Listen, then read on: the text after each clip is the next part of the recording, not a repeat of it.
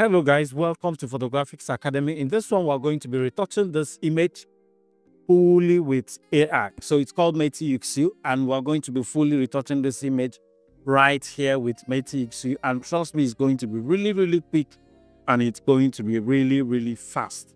Because, I mean, if you have to spend all the time you spend in Photoshop retouching, if you spend all that same time in your AI retouching software there is no need moving to AI. But this one we're going to be trying to be as fast as possible, right? Okay, without wasting much of your time, let's quickly get started. When you look at my image, the first thing you're going to notice that the focus on her face shifted a little. It's not very detailed. So what I'm going to do is first of all, we'll try to restore details back on her face by going into my face disfocus repair, turn it all the way to the top. And once it's done, before we continue, just know that before you can use this software, you must be connected to internet, through your Wi-Fi or whatever. Okay, so look at the before, look at the after. We've been able to bring back few details back into our face. Another thing we can do to even increase the level of detail is to go into our tone slider and go all the way down to details right here. Then right here we'll go to portrait sharpening, just push it up a little. If you also want to restore details to your background, you might want to turn up your background sharpening. And once that is done, we'll go into retouching proper. So the next thing we'll do is to fix the blemishes on her face. So I'm going to increase the acne on the face, increase the acne on the body, increase the body blemishes. All these sliders are just targeted to cleaning up your skin, to remove these blemishes from your image. Then I'll remove the forehead wrinkle, but I'm going to leave the smile lines and cheek line. Dark circle, wrinkles around eye, like this. Good.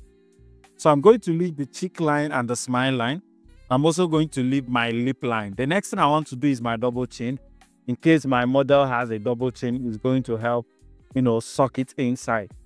Then reduce the neck wrinkle, and that will be basically it for blemish removal. Look at what we've done, the before, the after. You may not see that, but it's very massive. Now the next thing to move into is the skin retouching proper, which is our frequency separation. So I'll increase my frequency separation, increase my high a little, keep it somewhere around 90.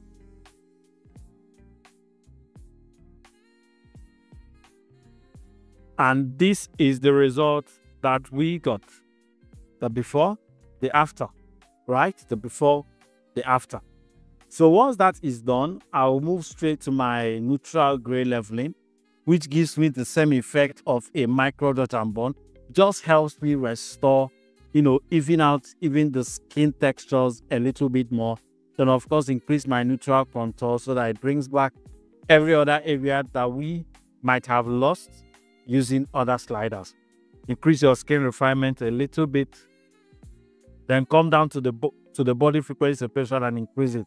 So for now, it doesn't have the flexibility of setting the high pass and the low pass of the bodies, right? It just smoothens it out. We are going to stick with that. So with our image cleaned, I'm going to come all the way down to my skin tone balance, increase the body balance, increase the multiple, and increase the face, so that all the part of her skin or her body will have a uniform hue.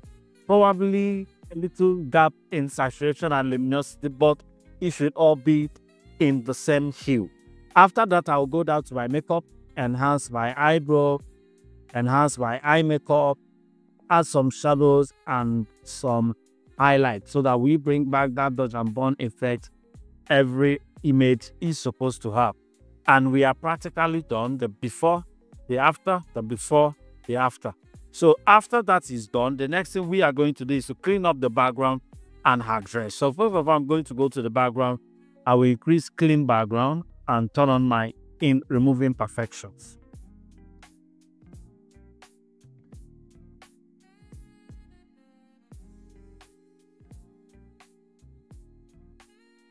So once that is done, you need to come close and look at the job that you have done to know if it's exactly the way you want it. I think it's the way I want it. very smooth and clean. The before, the after. The next thing is to clean up the dress. So I'll go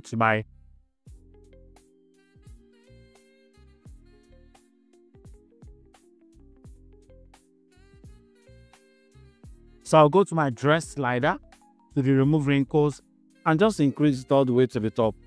It has a way of detecting where the wrinkles are and knowing the flows of the dress.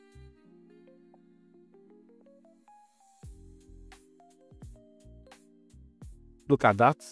You'll see that difference. And once the job is done, we are good to go. Except for the last thing I want to do, I want to create a vignette effect for the image so that the attention stays on the lady.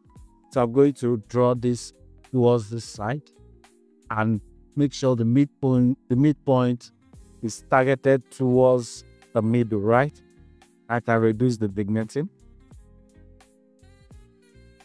And once we go back to our retouching slider, we have a very clean retouch. The before, the after. So I feel the vignetting is beginning to cause a distraction. Okay, so this works way better. So this was the image when we got started, the before, and this is the result we have now. If you want to gain access to Retouching, you just go to the description of the video. You will see the link pasted there. Click on it and download your own software now. Register on the site by buying, or on the software itself by buying credits, and you will enjoy every single tool in it to transform your photography journey. Thank you so much for watching this amazing video. Do make sure you are subscribed to our YouTube channel, and if you please subscribe, turn on your notification bell to get notified every single time we drop a new video.